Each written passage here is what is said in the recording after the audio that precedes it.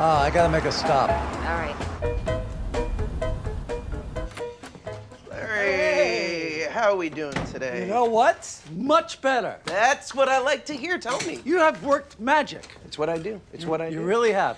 So pain is lessened. Yes. Meds are agreeing with you. Yeah, I'm doing the roller. So here's what I think we're gonna do. I think I'm gonna lower the dosage, or maybe even cut you off entirely. Okay. And then I want to stick with the foam roller, but I'm gonna give you a firmer roller.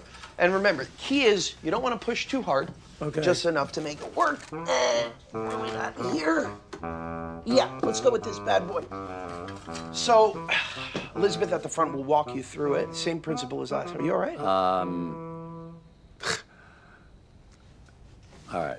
Can I be honest with you? Yeah. So the first time I was here, you bent over, and I noticed that your underwear was quite frayed. Frayed? Frayed. Frayed Yes, how? stringy. And you had holes in it as well.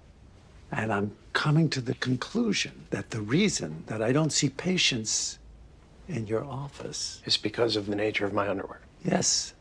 I think they've stopped coming because they see your underwear and know that something's amiss, and they stay away. You're losing a lot of business. Because look what it says about you. Slovenly, unkempt, can't take care of himself. Who wants to see a doctor like that? Nobody. I wouldn't want to see that doctor. Your underwear, it's threadbare beyond all normal usage. You gotta have some underwear awareness. What the hell do I do? Here's a good rule of thumb. Once the cotton detaches from the elastic, they gotta go. And are your balls dangling? They are. Once your balls are dangling, it's over. So what should I do with these? The ones that I have? Use them for emergency use only? These aren't even for emergencies. You throw them out. A heroin addict doesn't keep the needles. So what do I do about this situation? How about this? Yeah. Suppose you write an email to all your patients. Hold that thought. Talk to me. Okay. It is vitally important to me that my patients be able to trust their doctor. It has recently come to my attention that my underwear is quite frayed.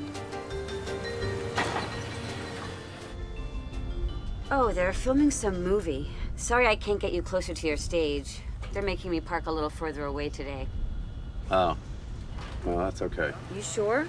Yeah, it's fine. You gonna want me to wait for you? No, a friend of mine's gonna take me where I need to go later.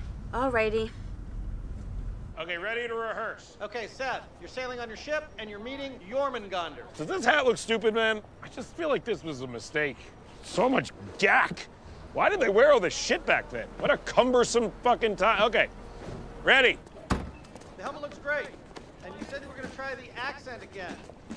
I'm gonna try the accent. I might just ADR the whole movie in post. Where am I looking? Is this top tennis ball? What is that? The top tennis ball is his third eye. Fucking shit. Okay. Can't look down, ever. Okay, ready to rehearse and action. I am Bjorn, son of Bjorn, and we make fish. That is what my family does. I am the greatest fisherman in the whole sea.